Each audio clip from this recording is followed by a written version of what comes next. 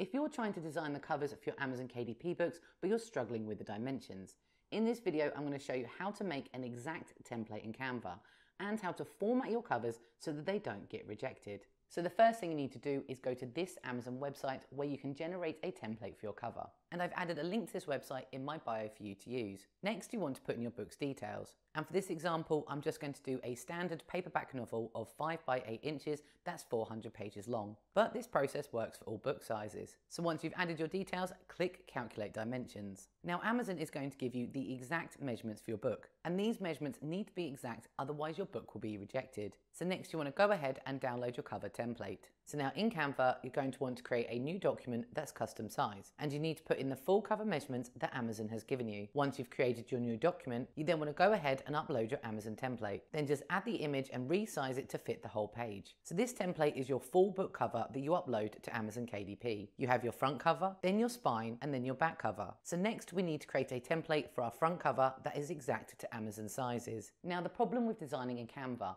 is that you can't create lines and shapes to a point of an inch, but you can create documents.